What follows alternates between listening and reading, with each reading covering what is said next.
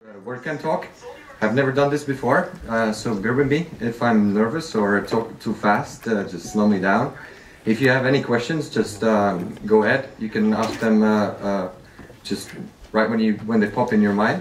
And I'm going to be talking about a passion of mine within WordPress. So, and it's been a thing that I actually started doing first when I started using WordPress. So right after creating my first theme, I would start playing with the new functionality of that time, which was the ability to add widgets or basically anything that is not content to your site and attach it to whichever page you want. And before using WordPress, I actually used Drupal for at least three projects, and it had this really nice functionality where you could specify the pages where your widgets are shown. So I kind of first when I started using WordPress, I was looking for the same functionality, and that was not there. So this is when my passion or my work with related to widgets started. But before that, I'm going to take a quick introduction to myself so that you have some background. I actually am trained as an engineer because it's a passion of my family. So my father is a race car driver and then a race car builder as well. So this is me, the first car competing in Latvian Autocross Championship in 2007, which is the year that I won. So I got the big cup, and this is the electric car that we built last year. And we went to the Rally Dakar, and it's a fully electric car, and we finished the rally, and then it's 8,400 kilometers, 2 weeks of race, and I was there as a support engineer. And riding in this big truck along the same route, and in a moment you'll see how it ties to the story of WordPress in my life. So I started using WordPress in 2007, which is quite a bit a while ago. As I said, I've learned and done HTML and PHP before that, and it was basically table layouts, all that raw stuff that I think like a lot of you have started with.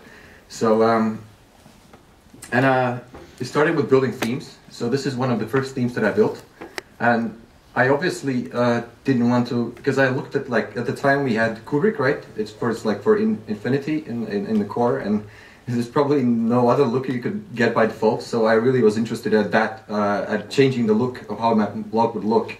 So I started building the themes. And it was already at the time when you had the sidebar and widget functionality in core, which was around WordPress 2.2, I think, when it was introduced. And this is the admin layout of that time.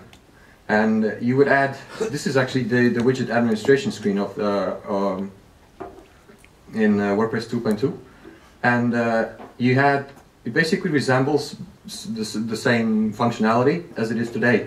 But you had this pop-up window where you would customize the things instead of having the drop-downs on the right-hand side. And so this is the layout as it was. And if you remember at that time, you couldn't add multiple instances of the same widget. So if you had text widget, you would have to specify how many text widgets do you want. And it was down there at the page. So you would have to it was not that intuitive at that time. And so this is when the idea of the showing those widgets in context and only on certain sections of the pages was born. And this is the layout of the very first, I think it was never released at this stage, of the UI that I added with my plugin to every widget. And I have to say that it was really hard to do that at that time because you didn't have an action or filter. So you couldn't really hook into this admin screen for each of the widgets. So it was really hard to just put whatever you want in the footer of every widget. What you had to do was you had to go through the defined widgets, over at the function that was called in the administration area, and then within your new function you had to call the previous function. So it was a really hacky way of doing this. And so to understand my frustration with widgets, and as it stands now, I think I need to first talk about the sidebar, or the history of the sidebar. And it's been a long time story in terms of in the world of blogging. It's been I think the first templates that were developed by both the Blogger and other blogging software that was out there at the time. And it kind of makes sense to have this sidebar idea because it's always related, it's the content that's related to your blog.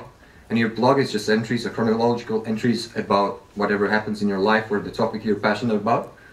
So it kind of always, that sidebar thing is attached to your content and it always makes sense. But when you start to build websites that are no more just blogs, that have sections of, let's say, company founders, you probably don't want that blog calendar next to the founders' photos, right? So at that point, you kind of start realize that that one sidebar principle doesn't apply anymore, and you want to do something about it. So this is the last theme that is in WordPress core. This is 2012, and you can see that it still has the sidebar thing, right, by default. So it's a kind of a good concept, and it's carried along because it works and it has a purpose. But still, they're meant to be used for related content, and putting everything in one sidebar doesn't make sense, neither for you nor your users. So widgets in core, they were introduced in 2.2, and one of the first things before doing the widget context plugin that I did was I created actually functional wrappers that you could basically create a widget out of any plugin that provided a function. So, and that was the first plugin that I released in the WordPress repository in 2008, something like that. And so, but there's still the problems of the following, right? That the widgets, they're not attached to your content. So if it's the about page, you don't want to see that. And from the user's perspective, the common question that we get when we work with clients is that, how do I edit that thing on the right-hand side? Because they assume that it's either hard-coded or that it's somewhere like magically hidden, because it's not when they click on the edit button, which is really prominently placed on the top of the page, right? So I was trying to think that we should somehow solve this, right? Like, it shouldn't be a question. The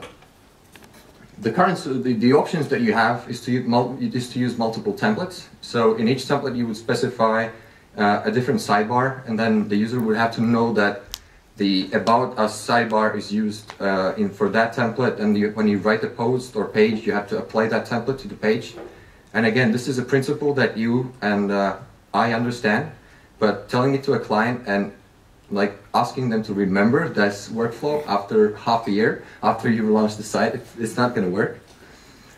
So the second option is to use a plugin. And there are many plugins out there that help you kind of take control of your widgets. And they're the oldest one being the widget logic, I think. And it's a really, really simple idea, is that you have your widget, right? And you have this text area. This is just a text area, and you have to be able to specify using code where you want this widget to show. And again, it solves the problem for me and you. It doesn't solve the problem for the larger audience, like the WordPress, like the users, regular users.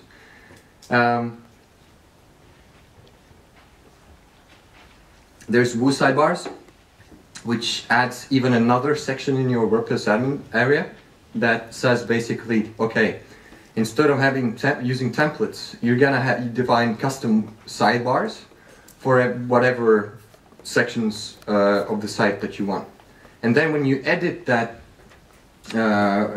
page, you can, like, later on when you come back to the screen, and then you can say that this sidebar is either visible or not, and it's replacing that one of the original sidebars that are defined in your templates.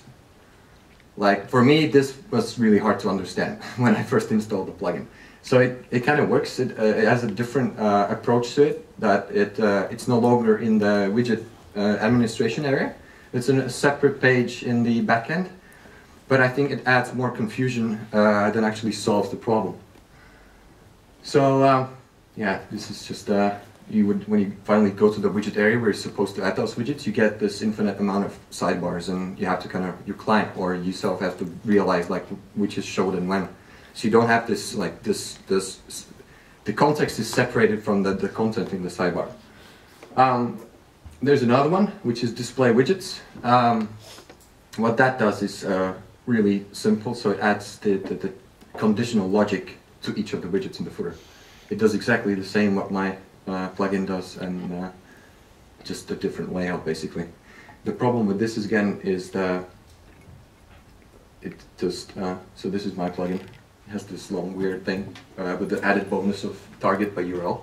So it supports wildcards. So you could say, if you don't want to like show a widget on the calendar widget for the blog, you don't want to show it on About Us pages, you would just put About Us / and then say hide on selected. So that would hide it on that section, but would show it the other locations on your site. But they're like, all these solutions have the same problem.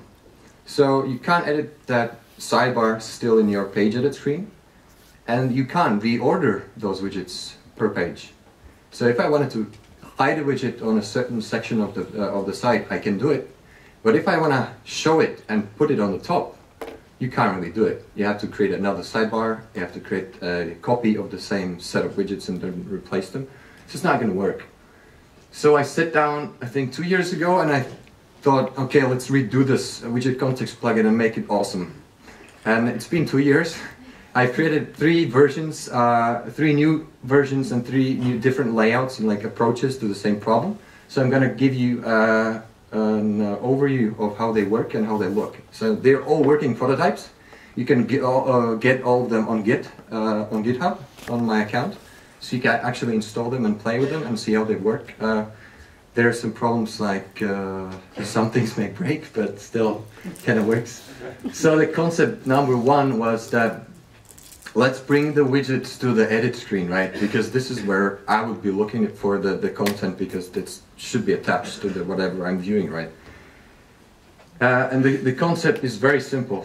So you get, this is the page edit screen. On the right hand side you have all your sidebars. And what you can do is you can hide widgets and reorder widgets per page basis. That means you have to have proper titles for your widgets so you can really understand which widget you want to like hide or which one you want to reorder. But the problem with this is that if you add a new widget, you have to go through all the pages and hide them or show them again. So it's really kind of messy. And I'm going to show you a demo with that.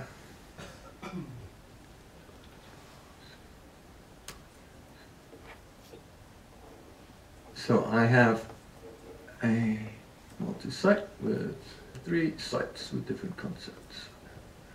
So concept A, right? Let's say I go to the sample page here. So I have no widgets there. When I click on edit page, where you would expect the things to be,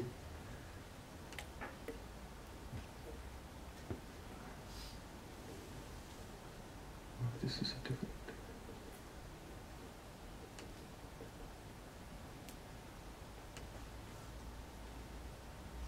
I've messed up the titles, so it's probably a different concept here. But it doesn't really matter.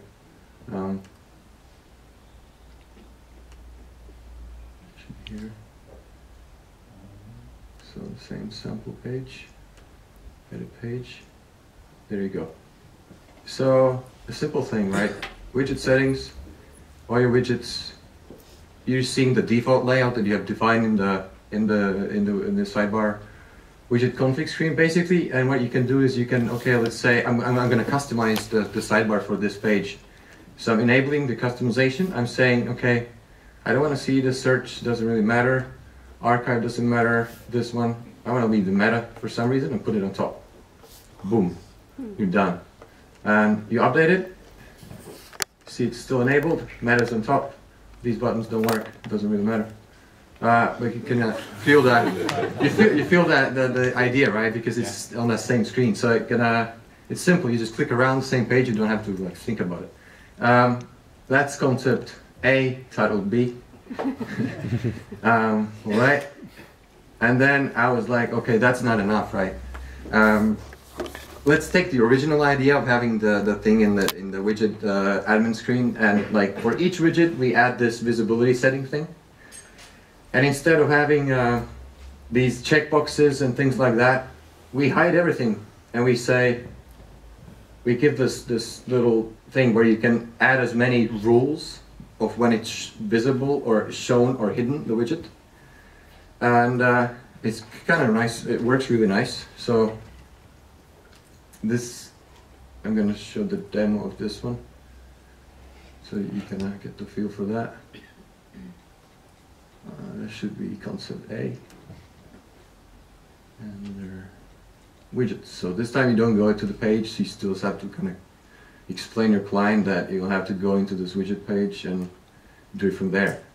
So it's really easy and like simple. It doesn't add a bloat to your widget screens. It's like this nice icon, right? So you can kind of hide it. You don't see it by default, so you can edit your widgets first, and then if you worry about this, you just click this open, you see it.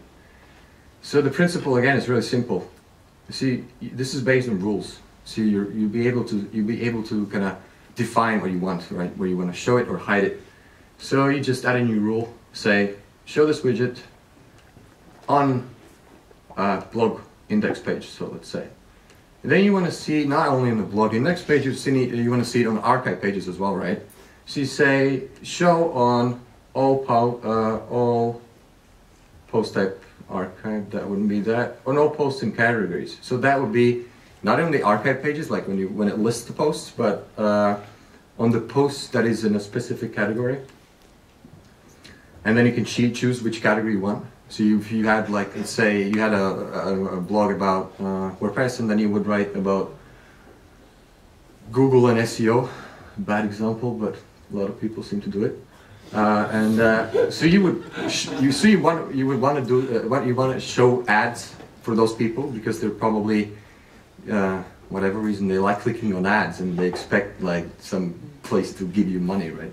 So so you would show this widget, which would be titled like my ads on uncategorized, or this, like, that would be something else, right? And the cool thing about this one is that you add those rules, you can combine the show and hide principles. So you can show on the front page or show on all, everywhere, but hide on all posts in this category. It's kind of nice, but you have to kind of plan ahead of what's your strategy going to be. You can reorder these rules, because there are some really edge case scenarios where you want to have the priorities set. And it gets really complicated, trust me. I've thought about this really hard, and like showing or adding a feature like this for showing things on, like adding a rule for specific posts. Is it here? It's not here. No, it has a specific post. And then you would have to go have like an interface for searching posts and searching pages, and you would have a list here, and then at the end you kind of end up with the same thing when you don't really know what's going on. So it's not working really well. But that's a cool concept, I think. It's just different, like UI is a bit different than we're used to be seeing. And the third one is concept C, which is the one that I've been working on the last, I would say, 3 weeks, I guess. Is we move back into the post editor, and but this time, not only are we gonna allow users to edit the widgets there or configure their layout, we're gonna allow them to add new widgets. So my suggestion is, let's forget about this widget screen. Let's not do it, because the widgets they're really essential to your content, and all your content should be in one place from the user's perspective. And I think I've come to a really nice layout for this. And again, this is just a screenshot, but I'm going to show you a demo version of this. It works. And there's some problems with adding new widgets, because this post screen is a whole, like a big form, giant form. And everything that you put in there has to belong to that form, so you can't put a form inside a form. So adding a new widget involves adding a title for the widget and all the config options and things like that. So that's like a technical difficulty to turn this into a working example and have it run on the existing setups without some really weird JavaScript macro of like moving forms away and just inserting them for a temporary time and things like that. So it really kind of, this one is the least finished, but again it works. There we go, concept C was it? So we're returning to this concept of in-context editing. So as a user, I just want to change things here, right? So I'll click edit page because it makes sense. I have all my sidebars listed like this. So if I don't do anything, currently it shows what I have defined in the widgets admin area. But what I can do is I can add existing widgets. So when I notice that when I click on add widget, it happens here. So you don't have a pop-up, you don't have a screen, you just using the CSS 3 for this kind of layout. So you can, it's very simple and intuitive. What you do is, let's say we want to add the search.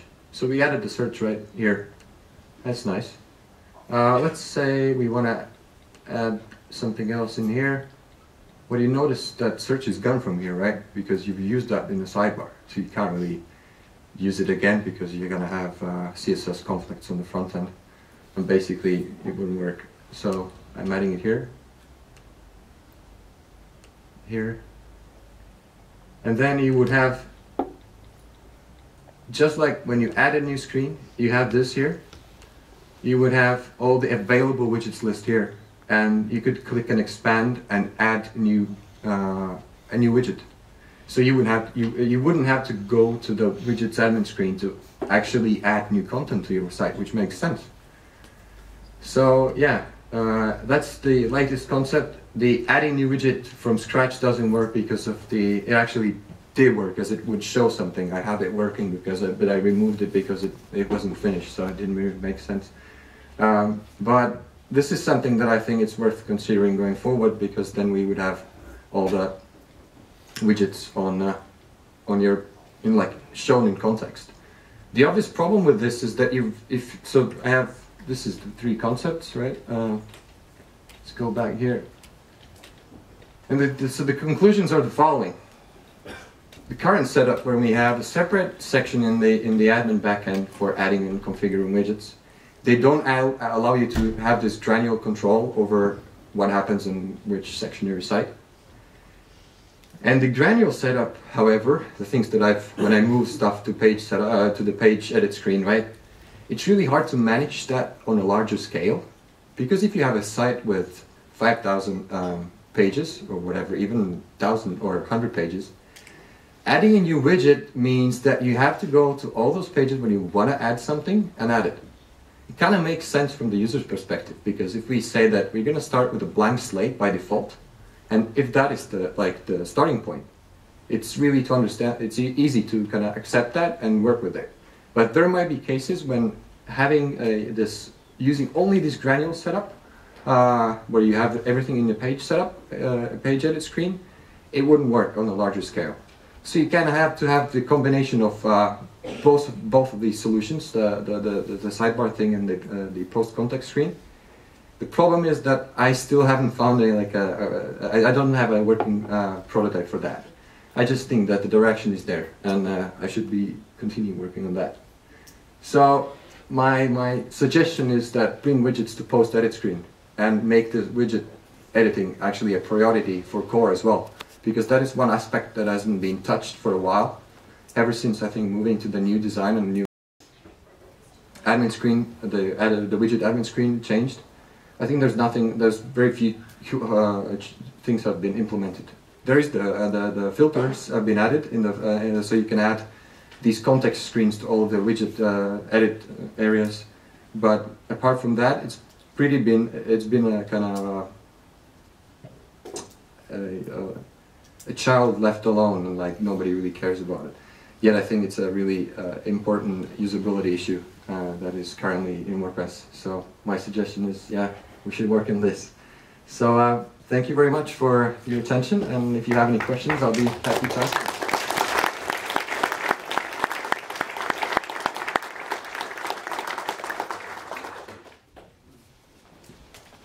Okay. What about enabling the widget editing UI for certain post types? You mean on the post edit screen, or the? Yeah. Yeah, you can do that. There's a filter for that. Can you repeat? Oh yeah, the question was, can you enable the widget editing screen for certain post types? And the answer is yes, because in theory it's just a matter of adding a rule to the set of available rules. And all of these that I showed in the example, where was this? No, I have it here. See this drop down? I have like core features, right, added in my plugin. The theory is that you can easily just add your own rules. The obvious problem is, like, as I said, the like which rule gets applied first. And then let's say if you specify, I don't want to see this widget on a post type portfolio, but then again you decide, I want to see it on this specific entry on my portfolio. It's really hard to say like which rule should work first and be applied first programmatically. So that's a bit of a hard thing, but I'm using the regular filter waterfall like idea principle, so that if you hook something up further in the top, it gets executed later. If it sinks down, it is then applied later on. So, yeah. So, you're adding it to the post edit screen, and that covers like pages and posts and custom post edits. What about the other pages in WordPress that aren't post edits? Awesome question. Awesome question. Repeat. Trust me, I've thought about Repeat. it. Yeah, the repeat. So what happens on category archive pages, let's say, and all this other stuff that is not post or page in WordPress? And the answer is that if we're using the principle of even like whatever admin screen you have, we can put it in the category admin screens. And for the concept, for one of the concepts, I have it running, so I'm going to show you if you want to see that. Anybody wants to see that? Yes. All right.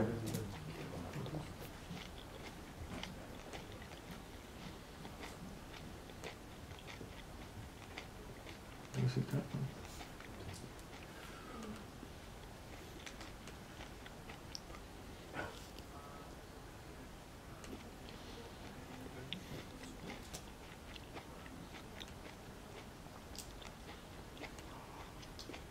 There you go. So I'm on a category, and there you have the sidebar rules. The obvious problem is like we have archives or URLs for archives of a specific date, month, year, and we don't have an UI in the backend for that. So again, you kind of end up with there is no bulletproof approach to this, but this was my try on doing that. So, would it be possible to make it so that you can actually edit the widgets both in the widget screen and on the pages, so that you kind of combine two of those? Yeah, that was the concept of this actually. So this was previously a one plugin that I decoupled. So you would have.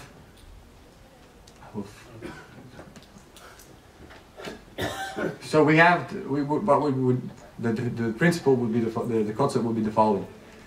So we have this on the widget admin screen, right? And this wouldn't have this. Where was it? So you see, you can't on specific posts or pages. It doesn't have it. It says visibility settings for specific posts or pages can be set when editing the post or page. So it's even there as a drop down, and it gives you a help message. And then you would use this, so you can't edit this. Okay, you realize, okay, I have to go to the post or page edit screen for this. And you would go to the other UI that I showed you previously, right? So that was my initial plan. The problem, however, is again, you have this post and page visibility rules set, let's say, in a post meta. But these are stored, you can't really attach them anywhere, so they must be stored in the option somewhere. And then on the lookup, when you finally view a certain page or post on an archive page, you kind of have to go through all these rules, see what's here, and then also check the individual page or post, right? And then kind of combine them.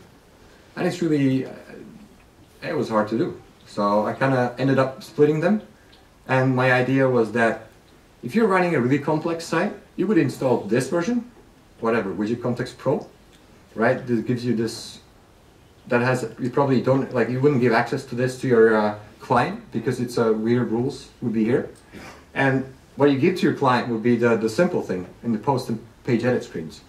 So that was kind of the idea.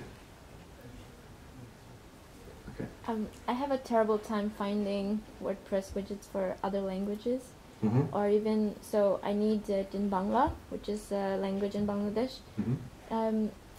It's like it doesn't exist, or there's not a good guide for it.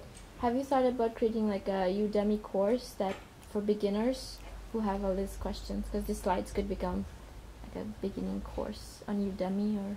You mean like translations as in of the widget content? So it's like I have a two-part question, I guess. Okay. One question is widgets in other languages, but they help all the visibility settings. It displays the help tips in that language. Sure. In the right formatting. I haven't found a good way to integrate that in the back end, or even have all the things that we do in English on the back end happen in another language.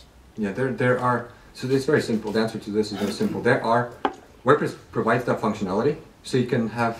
If I created this widget, this plugin, it actually has all the filters and hooks in place, so that people can use and translate the plugin. So if you would use it to whatever you like, if you had your WordPress running in that language, and if I had that translation file in my plugin in that folder there, it would automatically pick it up. So you would have it in your own native language. Okay. My second question was for beginners. Widgets are one of those hurdles. Yes. It looks really, as you said, hacky way. Yeah. So it's wondering if you can offer maybe a Udemy free course for beginners. Just take these slides and put it up and. They're gonna be up. They're not up yet, but it's yeah. I'll definitely do that because I think people have to know. And even if you're probably using some other plugins for controlling the widgets. So if you have any suggestions or things that you've used, I'm pretty you should probably, I don't know, scream it out now or just tweet me and then I'll post it in my blog. We can do it that way. But I think there are many solutions out there, and a lot of people are using different things. So yeah, this is, as I said, a little bit neglected area of WordPress, and it's been left to plugins for a long time. So there sprung up there are many plugins out there that do this thing. So yeah, just tweet me or email me, and I'll post it up on the blog. Say again. So okay. Thank you very much. Enjoy the rest of the evening.